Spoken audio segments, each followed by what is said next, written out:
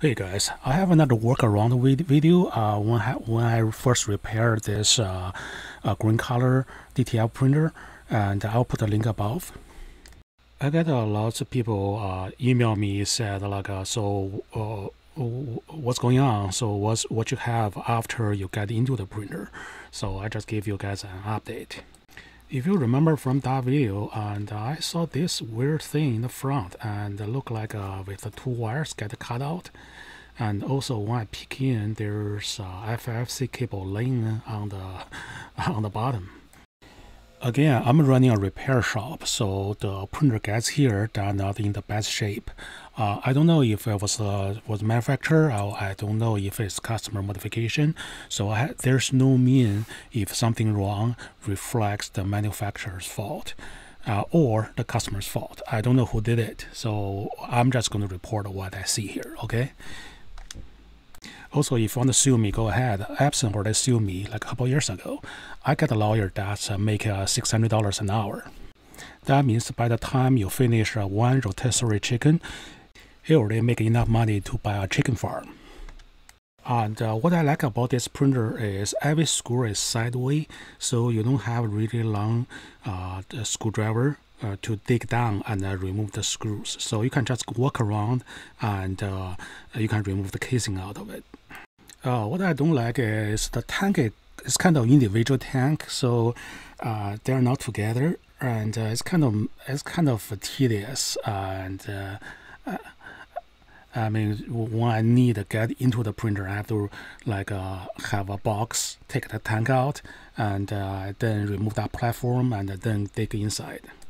However, every tube is labeled, and the tube size is really good tubes, except the white ink. I think if they use a silicone tube or another kind of tube is better, but it will certainly work for a couple years. What you want to do is before you cut a tube, you also put your own label on it, and because later on you don't want to figure out which tube is which. And now we can separate the tank from the printer. And now the casing can be removed and reveals what's inside. And that mystery FFC cable actually is going to the control board. I'm just checking the sensors, APG units, platen, and just make sure what I see is there's nothing out of order. The customer just said, okay, the ink dries inside the tank, inside the tube. Okay, that's easy fix. And also the print doesn't turn on. Oh, it doesn't turn on. It's, of course, you have a FC cable just laying on the ground. It'll be easy fix. So I put it in and turn the power on, and I'm playing with a control panel which I just newly connected FFC cable. I was hoping to turn the print on, and here's where I got electrocuted. I'm about to put down the control panel, and here's I'm going to touch the middle part of the printer. Here, see that? And I was like, hey, you guys gotta see this. Here's a slow motion for your enjoyment. Bam! What the? I'm going home. And remember that wire thing got cut off? It's this thing. It's totally unprotected. So I guess I just don't trust anything get sent in, and double check all the wires. And also I found a mystery part, and I don't know where this part comes from, and I've never seen it before, and it seems the printer works okay without it. Interesting. It looks like the two wire touched the aluminum part, and burned a really heavy burn mark on it. Here's the second mystery piece that I found inside the printer, and it belongs to here, and so I installed that one. When you repair a printer, make sure you put all the mystery piece and all the screws in one place. I found the reason that the printer turn on is because it had a bad motherboard. If you ask us to repair a printer, we repair to a state that if you have a good printhead, it can print. So we can turn the print on, the carriage can move left and right without any errors. However, we do not work on the printhead. So we're not going to clean until you get a perfect nozzle check. No, we're not going to do that. We will use our testing printhead to test the printer. If we work on our test printhead, and we're going to return to you. If you bring us a new printhead, you call it new, we're going to put it on, but we're not going to test it. After we fix the mainboard and the printer now turned on, but you got those two flashing. We thought it was a waste tank, but it's not. And we identify it's a problem with the printhead, so we took the original quote-unquote original printhead out and put in ours, and it works just fine. So we're gonna take a closer look of this printhead. We also checked the price range of this printer. It's like $1,000 printer or something. So with this price range, you're not expecting to get a new printer at all. Trust me, every customer who sent in their printer tell me they bought a brand new printer. So at the beginning, I was so happy. A new printer, easy to fix. However, I don't think I ever seen a new printer. Anyway, so here's the printhead that had the problem.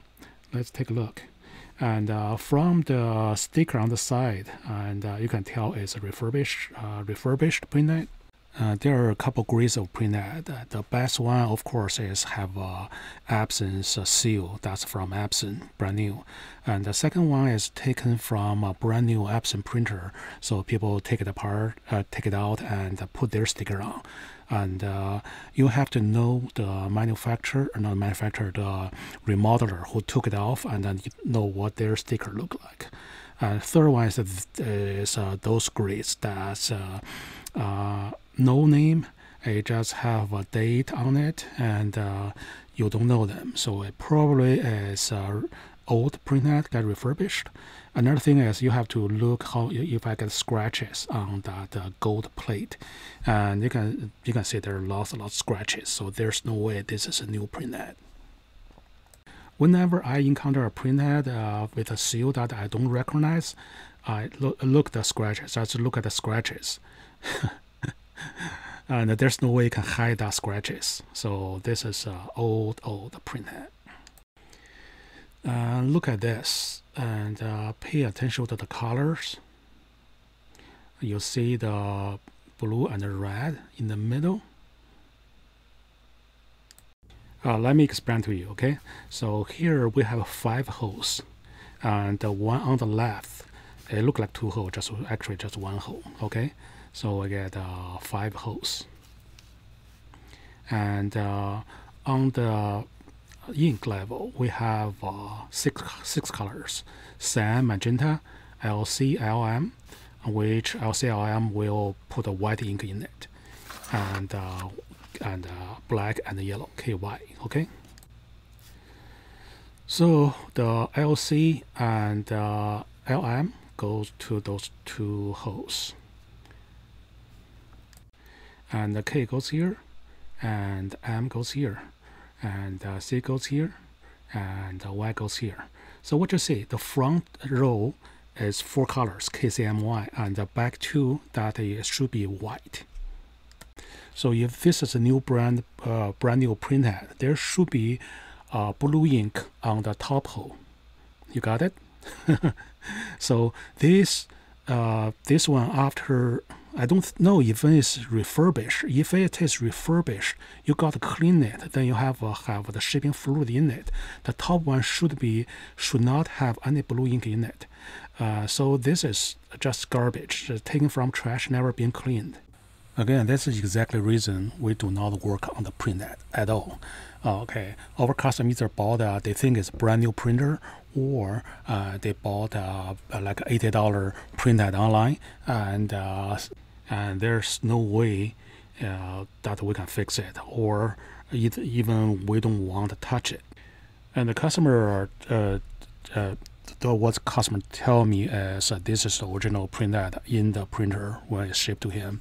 So I don't know. I don't know the whole story, but this is my observation.